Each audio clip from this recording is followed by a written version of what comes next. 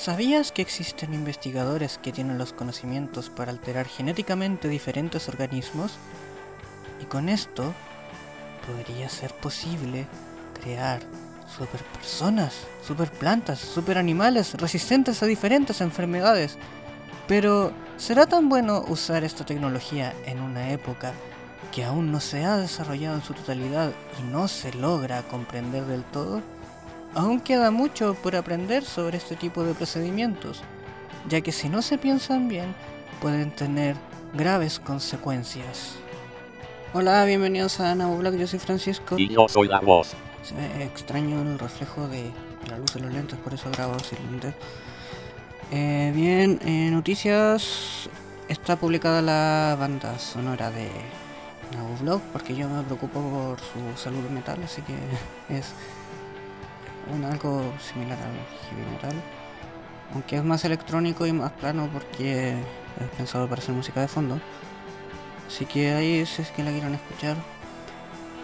Y bueno, hoy vamos a hablar sobre la técnica de edición genética CRISPR, conocida por los hispanohablantes como CRISPR. Porque yo sé que hay gente que ve los videos con subtítulos y no hablan español. Los hispanohablantes lo entienden, CRISPR-Cas9, pero es CRISPR-Cas9. Bien, primero, ¿qué significa la sigla? La sigla significa Cluster Regularly Interspaced Short Palindromic Repeats, o repeticiones palindrómicas cortas agrupadas irregularmente interespaciadas, mientras que Cas9 se refiere, o Cas9 se refiere a una proteína, pero también es una sigla que quiere decir CRISPR Associated System, o sistema asociado a CRISPR. Bien, tal como lo indica su nombre, partimos primero por lo que es. CRISPR son repeticiones palindrómicas. Un palíndromo es algo que se lee igual de derecha a izquierda que de izquierda a derecha. No sé, por ejemplo, para que la gente que no habla español también me entiendan, LOL se lee igual hacia los dos lados. Ahora imaginen eso pero con una secuencia genética, que sea lo mismo leyéndolo hacia de izquierda a derecha o de derecha a izquierda. En español hay varias, pero si digo alguna otra puedo confundir a que no hablan español. Así que, pero creo que con LOL se entiende una secuencia L o L que se lee igual hacia ambos lados. Bien, entonces tenemos claro que CRISPR se refiere a estas secuencias de repetición que están agrupadas e interespaciadas, mientras que Cas9 es una enzima. Esta enzima se genera al tener una célula cualquiera siendo atacada por un virus. Esta enzima lo que hace es tener el poder como de guardar la información, entonces si es que la célula sobrevive y vuelve a ser atacada, puede aislar este virus, como que lo corta, como puedo usar una analogía como a una tijera. Entonces así el virus no puede volver a infectar esta célula porque ya está la información guardada. Esta tecnología se conoce desde el año 1987 al observar a la bacteria Streptococcus pyogenes defendiéndose de un virus usando este tipo de mecanismo. ¿Qué es lo que pasa más tarde? Bien, como todos los fenómenos se empieza a entender un poco más. Entonces, por ejemplo, se puede nombrar a científicos como las doctoras Jennifer Doudna y Emmanuel Carpentier, como siempre, no sé si se pronuncia así que va a estar escrito, que logran como descifrar estas secuencias, las palindrómicas, las espaciadoras y una secuencia líder que es como el inicio de esto. Bien, entonces todo este conjunto de secuencias es lo que se llama CRISPR. ¿Y qué es lo que pasa aquí con el Cas9? Que es lo que yo había nombrado que es la enzima que puede guardar esta información.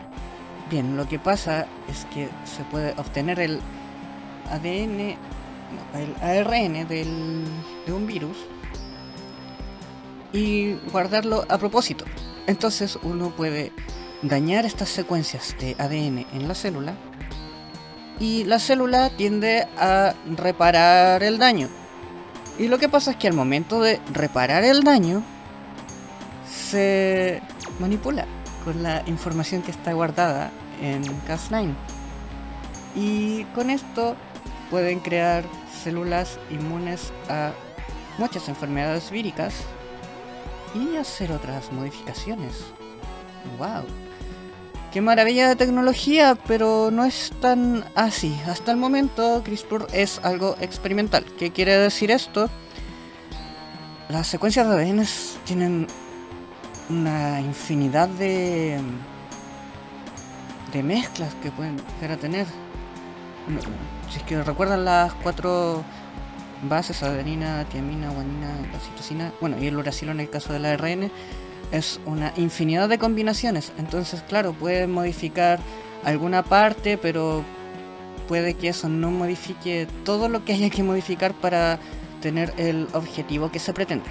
Entonces, es una tecnología muy prometedora, aún es experimental, así que no se aconseja, por ejemplo, el uso en animales o humanos, al menos que, bueno, en humanos no todavía, pero en animales podría ser, o en plantas, si es que esto está muy controlado por lo mismo, porque es un trabajo difícil, aunque el principio básico ya se conoce con lo que es el Cas9. En resumen, CRISPR-Cas9 es una técnica de edición genética que toma información de virus para modificar células y con esto crear inmunidad a diferentes enfermedades. Pero es una tecnología aún en desarrollo y no se puede aplicar en humanos. Eso es lo que les quería traer hoy. Como siempre, hay un mini artículo escrito con las referencias. Ahora, el clásico en este canal, el chiste del siglo XIX. Así que vamos con el chiste. Es del libro El Tesoro de los Chistes de 1847.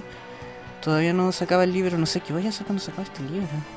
Bueno, no, encontré uno que se llama El Nuevo Tesoro de los Chistes, así que si es que este libro se acaba, vamos a tener más chistes del siglo XIX.